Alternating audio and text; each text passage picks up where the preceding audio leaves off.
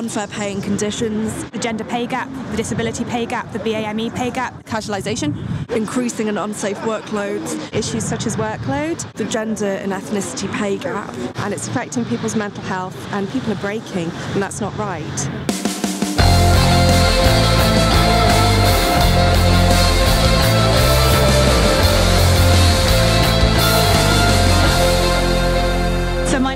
Jenkins. I'm an assistant professor in the philosophy department at the University of Nottingham, and I am taking part in the UCU strike. I'm Katie. I am a member of the philosophy department at Nottingham University, and I'm on strike today. Hi, my name's Sue Brown. I'm a research fellow at MindTech, which is a research centre for technology and mental health. I'm Nadia Whittome. I'm the Labour MP for Nottingham East, and I'm really glad to be joining striking staff on the picket line this morning. I'm striking because of the two joint battles that are going on around pensions and also around working conditions, pay, workload and casualisation. I have joined the UCU strike to get a better, fairer deal for me and my colleagues so that we can do a better job for students, and that together we can protect universities as a place where real learning can happen and can be exciting, and not somewhere that marketised learning is served up on a plate.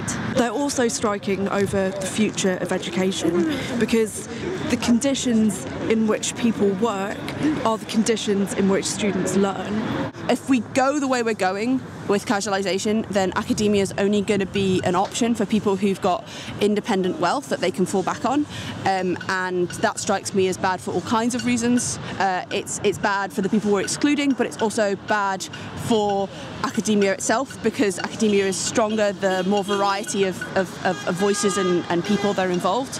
And I also, most importantly, want to be able to deliver really high quality teaching to students, and the ways that university admin staff, for example, are being cut, and the ways that academic are being placed under unacceptable amounts of pressure are preventing me from doing that. I want to do better for my students. I've spoken to staff members this morning who say that working in a university is like being chewed up and spat out. Others who say that the only reason they've got jobs is because there are so many other members of staff who are off sick from stress.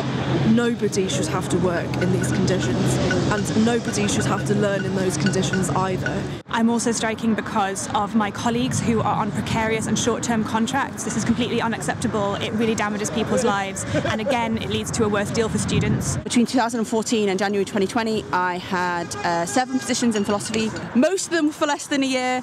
Only one of them was full-time. I've lived in, I think, 8 different cities and 3 different continents, and I know that sounds really cool and cosmopolitan and interesting, but actually it's been terrible for things like building a community, getting medical treatment, buying a house, having a pet, having a partner, having plates that match. It feels good to be out on the picket and to see other people who are joining the struggle. I think the best sense that I always get is of solidarity and shared purpose. Given everything that's going on in the world, with climate destruction, with the rise of the far right, with all these kinds of worrying developments, I think that we need universities standing strong as part of the way that we as a society resist those things. And if we as workers don't stand up and say we need to take care of universities, we need to take care of staff, we need to make sure that universities are not serving up a kind of commodified idea of education as something that's only worth what it will, the difference it will make to your earnings, but actually infusing students and protecting the intrinsic value of learning. If we don't have that, then I think we're all worse off. This dispute is in management's hands. It can be ended as soon as they'd like it to, so that students can carry on learning and teachers can carry on teaching.